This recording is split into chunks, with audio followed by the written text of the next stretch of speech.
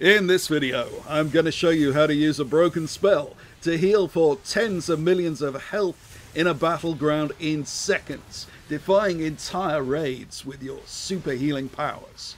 So here's how to heal faster than literally anyone has ever healed in a battleground.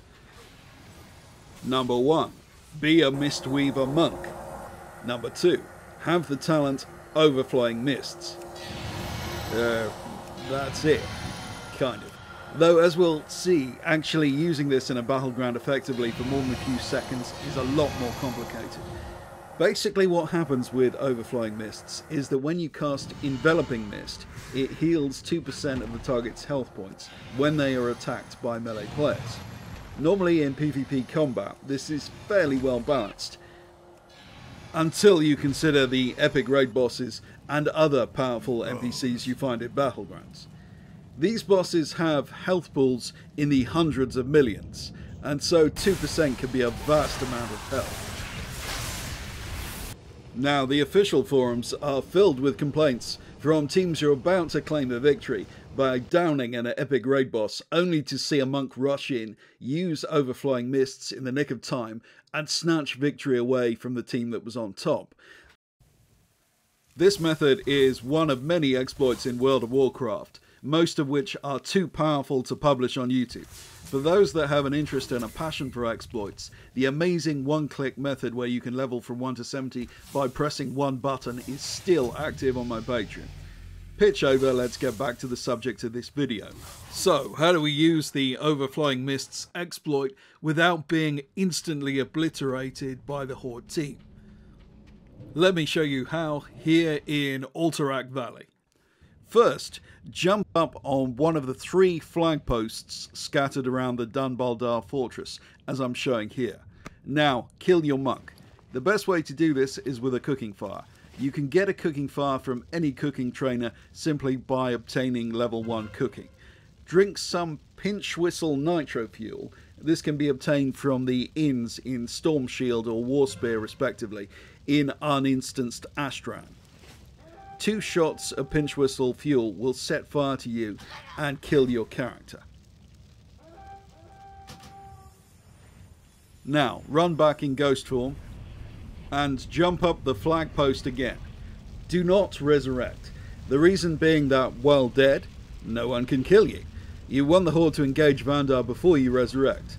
When the first Horde enter the fortress, they often wait for greater numbers to arrive. So here's an amazing example of a battle that went right down to the wire that illustrates just how powerful this technique is. The Horde enter and begin to take down Vandar Stormpike, the Alliance boss. At the same time, at the other end of the battleground, the Alliance begin to engage the Horde boss, Thar. My incredible overpowering mist talent is healing Vandar, whose commanders have been killed at this stage, for 2% of his health, which is still a whopping 400,000 HP per tick. Even that isn't quite enough to stop an unusually effective Horde, and worse, one of the Horde players notices me on top of the flag and tries to put me out of action. My monk's health goes down almost to 0, and Vandar is barely alive also. But I've just bought the Alliance enough time to finish off Thar, and we win with only seconds to spare. The stats show 38 million healing for what was literally only 30 seconds of play. Note that I have very unimpressive gear, as I don't normally play Mistweaver even as an alt, nor am I doing anything terribly clever. The most effective way generally to use Overflowing Mist is to hardcast Enveloping Mist. There are obviously more efficient ways using instant cast, with Enveloping Mist, using Soothing Mist and or Life Cocoon and or the Chi-Ji talents. But generally speaking, you don't want to do this despite the fact that these abilities significantly boost healing. The reason being that hardcasting Enveloping Mist has no significant visual effect. This means the enemy generally don't notice you doing it, which is the most important thing here. Powerful as this ability is, Alterac Valley isn't the best place to use it. In Ashran we can use a fun trick to get into a completely inaccessible location. Go into the Molten Quarry of Ashran and look for this dead Goron. When you hover over it, the Goron will be clickable. When you click on it, you'll receive an ability that allows you to essentially double jump, regardless of your class. With practice, you can get almost anywhere out of bounds in Ashran. It can be used to devastating effect. This is a very powerful secret in itself. The very best place I could find within Stormshield's fortress was on the stockade around the main castle here. This location is the best as it offers line of sight protection from Horde on the bridge and those in the shadow of the gate, which is generally where the vast majority of Horde will be.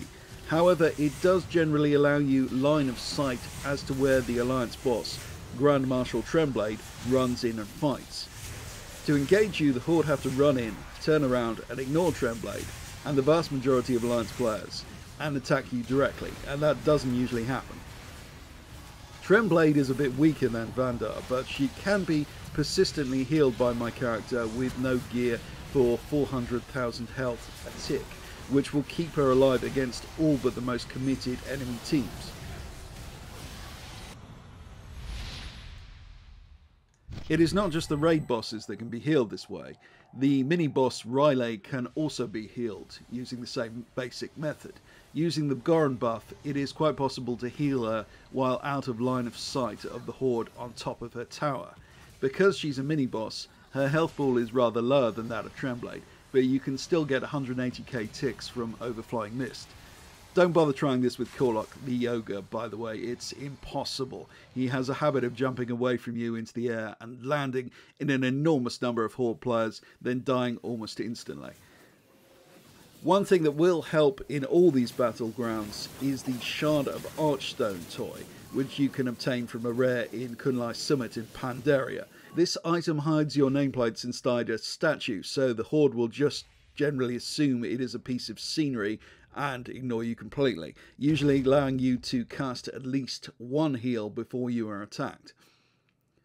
It is possible to use this glitch in Isle of Conquest on the Alliance boss Halford Wormbane. However, there is no obvious way to hide your monk from the Horde here. The best location I could find was this statue in this alcove, which offers some protection from line of sight attacks. However, even here you won't last long before someone targets you. As you can see, I'm healing the boss Halford Wormbane for 880,000 per tick of Overflowing Mist. Now, potentially you could take this concept even further and maybe even use it in player versus environment, such as Mythics or Raids. Perhaps by getting a tank to stack stamina. As always, I've put some secret microtext in this video, which contains some interesting Easter eggs, so you might want to watch it through again.